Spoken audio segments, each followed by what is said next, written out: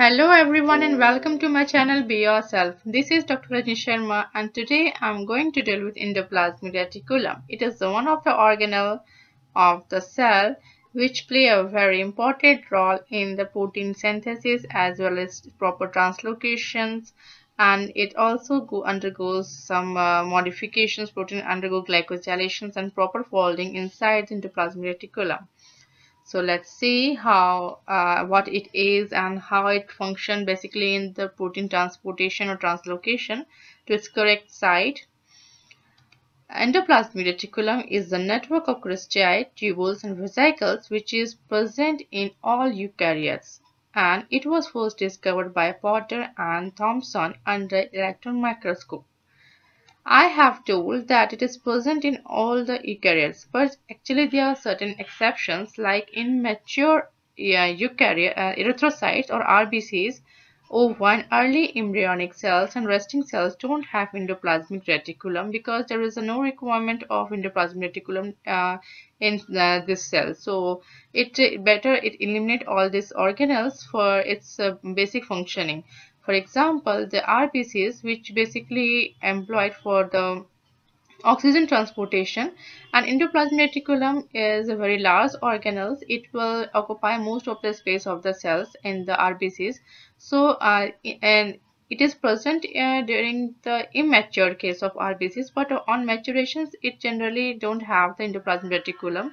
So, it's have the more and more space for the transportation of oxygen, which is its basic function. It is also poorly developed in case of spermatocytes and reticulocytes, and there are certain enzymes which is present on the cytoplasmic surface of the endoplasmic reticulum, like Cytochrome P-450, B5, NADH, Cytochrome B5 reductase, and 5 nucleosidase. These are the specific enzymes which is present on the surface of the endoplasmic reticulum, and it helps in the functioning during the protein translocation and synthesis. And in the luminal side, glucose 6-phosphatase, beta-glucuronidase, peptidase, and nucleoside diphosphates are present, which help during the glycosylations.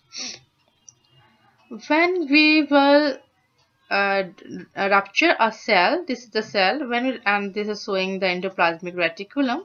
And when what we will get when we will rupture the cell, we will isolate the endoplasmic reticulum, we will get some microsomes, which is a part of the endoplasmic reticulum, which once get disintegrated into the microsomes.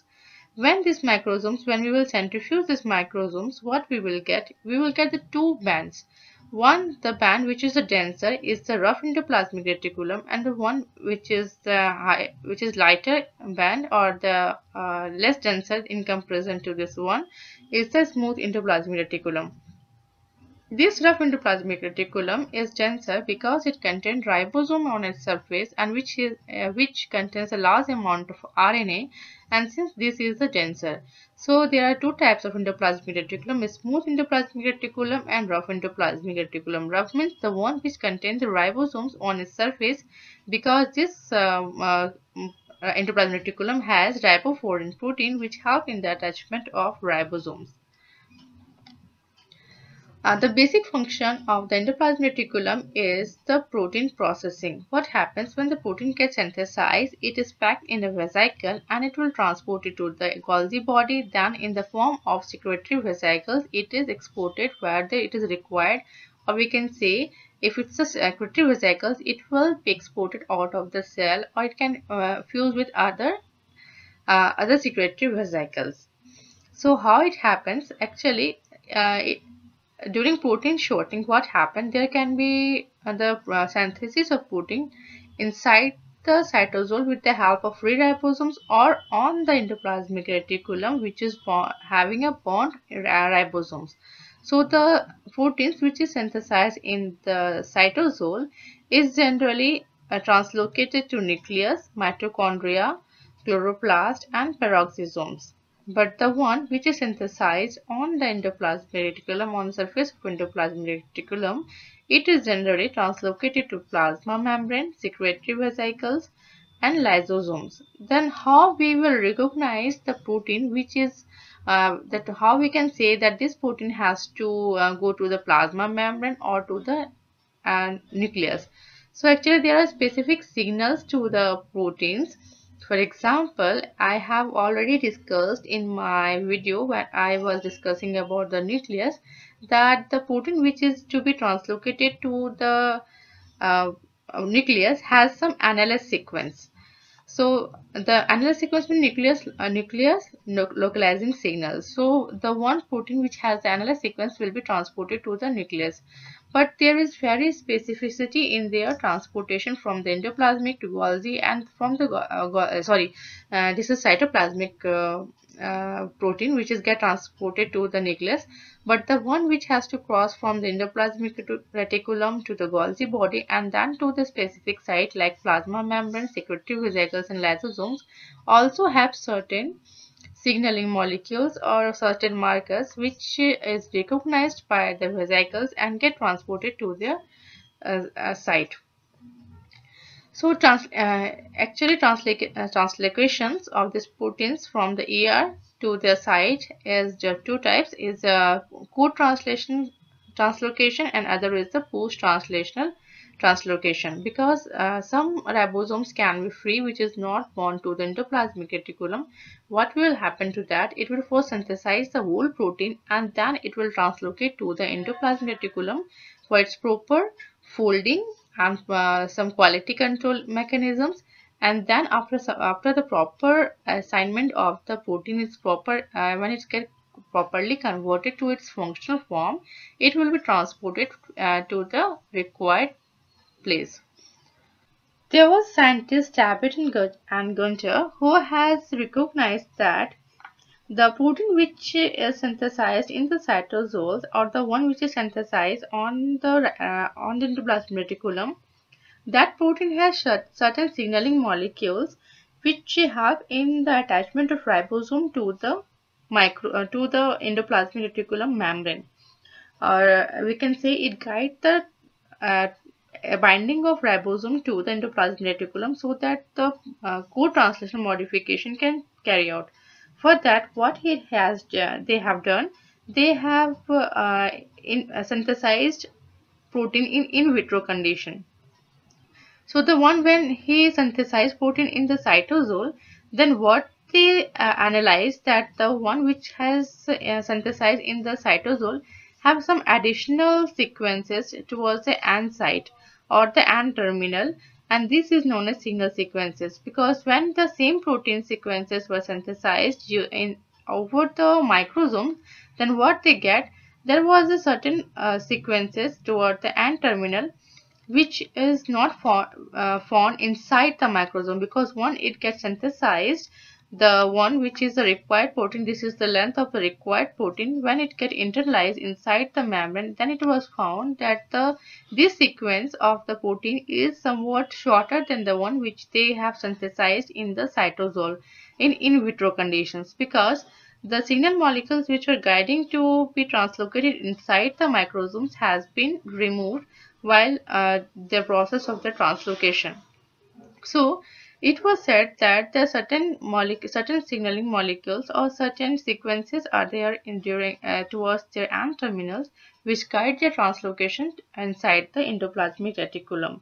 And also when they use the protease enzyme for the digestion of the protein, which one they have isolated from the cytosol and the one which was inside the microsomes, when they treated the both of the protein with the proteosomes, what they found that the one which was inside, obviously if it will be inside the microsome membrane, then it will be not possible for the protease enzyme to cross this membrane and digest the protein. So the one which they have synthesized using the microsomes were protected from the proteases enzyme, but the one which they have synthesized in the cytosol has undergone have been affected with by the enzyme protease and degraded. So now, what about the translocation? I have told that there is two types of translocation. One is the co-translational translocation and other is the post-translational. What happened during the co-translational translocation?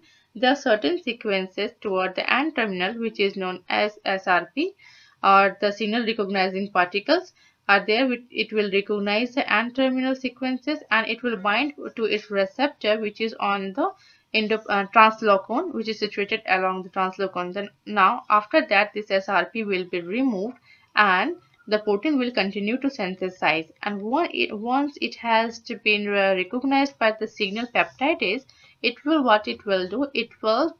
cut out the protein or the desired protein, and it will internalize the protein and it will regulate the proper folding with the help of certain chaperones.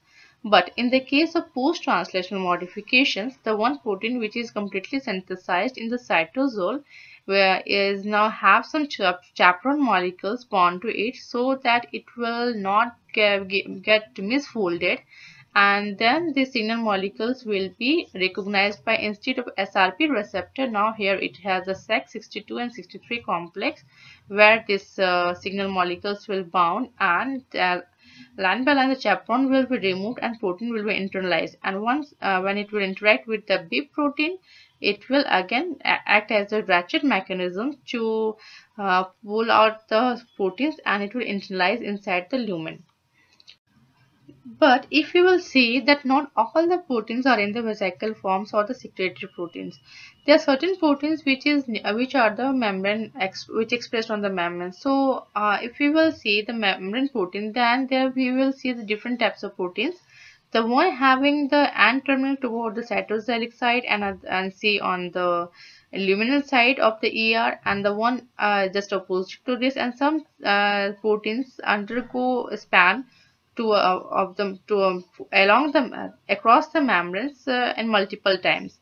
Then how these proteins get to be synthesized in the endoplasmic reticulum? Because till now what we have seen that the proteins which is synthesized on the cytosol or on the endoplasmic reticulum get internalized to the ER lumen. Then how these proteins are expressed on the transmembrane or the transmembrane protein are expressed with the help of endoplasmic reticulum. So let's see what happens when the protein is synthesized. Instead of being pulled by the help of signal peptidase, there are certain stop codons along the proteins which will prevent it further pulling inside the endoplasmic reticulum, and what will it do? It will signal for the closing of the translocon, and the protein will be shifted laterally toward the membrane of the endoplasmic reticulum. And now this was quite simple, that N terminal which was synthesized here is internalized and the C terminal was on the cytoplasmic side. But what if we have to express that there is a protein which has the N terminal toward the cytosol and the one of the C terminal toward the ER lumen? On that case, what happens? We have seen that there are certain signaling molecules toward the N terminals, but in this case how it is done, that signaling molecules is not in the terminal region, will be somewhere in the sub-terminal region, so that the N terminal region, suppose if this will be the signal molecules, then what will happen? The signal molecules will be let me draw with this. If this will be translocon, then what will happen? Let me draw first. The signal molecules will be somewhere like this, and this from here the N terminal will be exposed toward the cytosol side. But these signal molecules will not be cut out when it will interact with the peptidase. Rather, it will have the certain stop codon that it will prevent it from the completely transfer to the ER lumen, and in this way the one which is internalized will have the C terminal toward the ER lumen, and the one here will have the N terminal towards the cytosolic side. And similarly, the one which is span multiple times in the endoplasmic reticulum, like something like this. Then what happened is, instead of the single stop codon, it will have the multiple stop codon, and this will help in the multiple spanning of the protein across the membrane, and it will have a complex transmembrane protein. So this was in my video In my upcoming videos, I am going to show you how the glycosylation takes place over the endoplasmic reticulum, and also I will discuss some of the expected questions in your competitive examinations. It can be CSIR-NET, GET, and some set questions also. So don't forget to subscribe and share my channels for the updates. Till then, goodbye and have a nice day.